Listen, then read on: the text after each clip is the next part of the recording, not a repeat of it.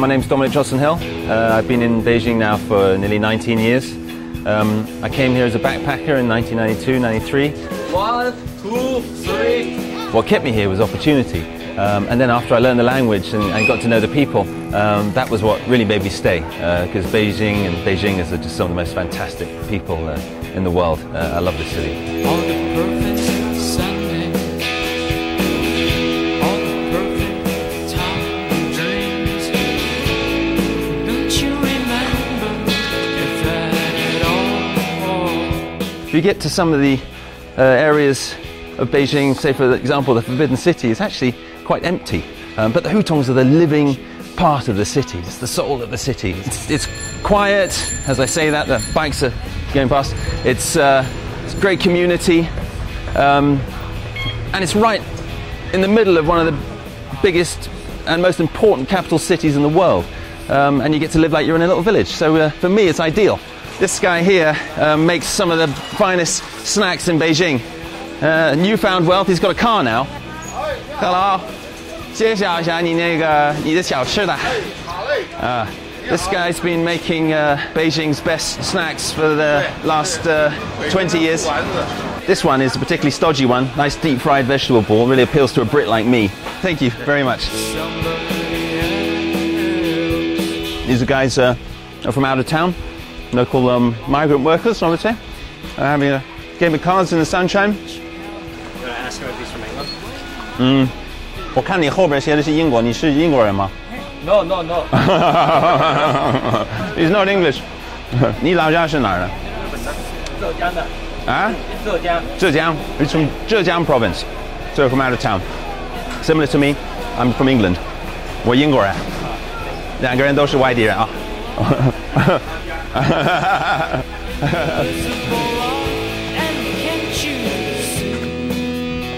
We're going to go right now to the underground city, to the nuclear tunnels. It's only a stone's throw, really, actually, from my shop. But it's the sort of place that you wouldn't notice. If you walk past it, you'd never think it was an entrance into an underground city. Here we are, entrance to the nuclear tunnels. Secret entrance. You can see how thick the door is here, which is actually lined with lead. The people that live here above the tunnel actually have set up their kitchen down here. So you can imagine the crazy life that they lead, living above nuclear tunnels and using parts of the tunnels for part of their lives. So we've got a kitchen and there's even a bathroom further on down which they use. So there you've got the first level of tunnels, and then we go down here, which is actually the deepest section in this area. The tunnels are very, very short. You have to, so someone tall like myself would have to crouch down to walk through them. But these lower level of tunnels were reserved for really important people. And so they're very high. And you can see again some more beds and bicycles and being used for storing for the local government here. So up these steps, I was told, there was the office of a very important person. It was a bedroom and an office. And there's a little escape tunnel as well that takes you up to the surface. It's very, very interesting. So you come up here.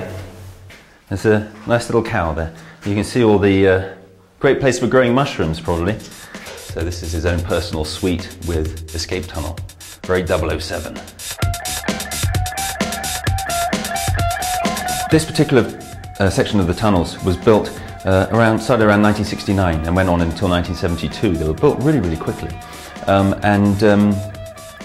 Just when things were going, all the relationship between China and Russia went sour, Mao said, we're building an underground city, and this is the result of that.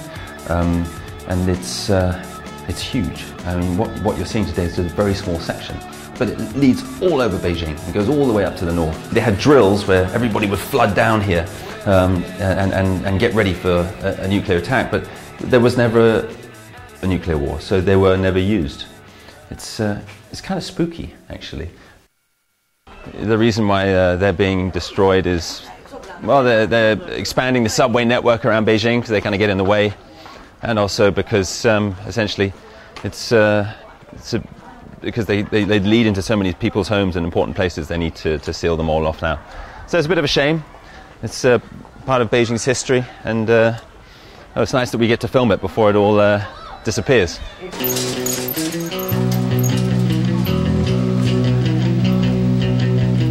So where are you taking us now, Dominic? Right, well, I'm a man I like my beer, and fortunately a very enterprising young American chap has started his own microbrewery just around the corner from where I live.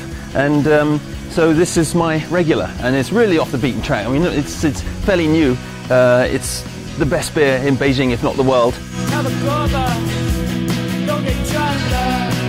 It really personifies Beijing, you know, an entrepreneur who started his own business and puts a lot of heart and soul into it, and you just feel at home here. It's fantastic. We're literally in the middle of 20 million people, and being in the hutongs makes you feel like you're in a small community in the countryside. You can see the stars at night. The people are amazing. You hear children laughing and playing in the alleyways. If bizarre wasn't such a negative word, I would say it's bizarre, but it's just so refreshing. Beijing is just a fascinating place. It's just culture and history everywhere. So I feel very privileged to live here, really, and get to live amongst all this.